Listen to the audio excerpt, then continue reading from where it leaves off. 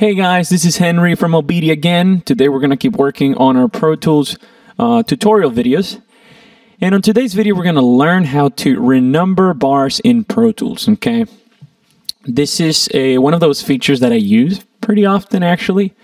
And you're going to find this useful, especially when you receive tracks, whether they're audio tracks or MIDI tracks that are coming from, let's say, other DAWs, for example. People tend to render from the actual start of the session, which is not necessarily the start of the performance. So like, for example, here, I have this piano MIDI track that, as you can see, the actual clip, or MIDI clip, MIDI region, it'll start, right, from measure 1, beat 1. But the actual performance starts on measure 2, beat 1. You can see it here in the region. Okay, sorry, in the clip. You can see there's basically nothing on the first measure, the first bar. And then on the second, you can see the actual MIDI notes happening. So the actual performance starts here, okay? Now, let's say that you're doing your sound score or your production, and you're trying to turn this into an actual score, maybe a PDF, and hand it to musicians or maybe an orchestra. It might be a little strange to see the performance starting on bar 2 or measure 2. Musicians like to start typically on the first measure. So yes, you could drag this to the left, but you might encounter that if there's like automation and things like that, you might not want to do that. So what do? Well, you can renumber the bars. So this bar 2 or this measure 2, when you renumber it, it'll turn into measure 1. So that way, when the actual performance starts, that's measure 1, beat 1. And whatever's before that is going to be measure 0, measure -1, -2, so on and so forth.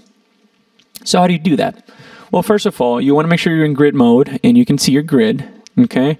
And then you're going to locate your playback exactly on that bar, okay? This is bar 2.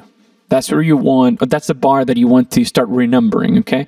So once you're there, you can go to your event menu, and then you can click on renumber bars, okay? This option here, renumber bars. So the renumber bars window is going to show, and here it says renumber bars so that bar, in this case 2, so I'm going to type 2, becomes bar 1. So what I'm telling you is, hey, Pro Tools, this bar 2, I want you to change that to be bar 1, so that everything to the right and to the left of that will get modified accordingly.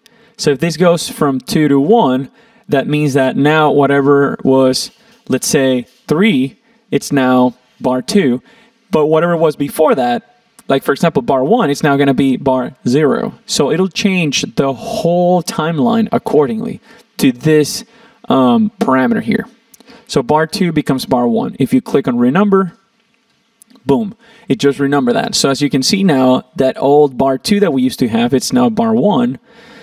The actual bar 3 that we used to have is now bar 2 because it gets, it'll change accordingly. And whatever we had before that, which used to be bar 1, is now bar, as you can see, bar 0. So bar 0, beat 1, 2, 3, 4, and then it'll jump into bar 1 when the actual performance starts. From a musician standpoint, this makes more sense, okay? So you have that there.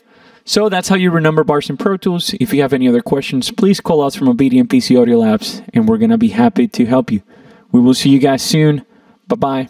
Want to learn how to produce music using this, or using that, or using all of these? Have you been watching videos, reading manuals, blogs, and trying to figure out everything that it takes to be a music producer? Do you have a bunch of music gear that you purchased and you still haven't made any music? Well, then you need OBEDIA, the world's only one-on-one digital audio training and tech support service. Check out the link below for a special new subscriber offer.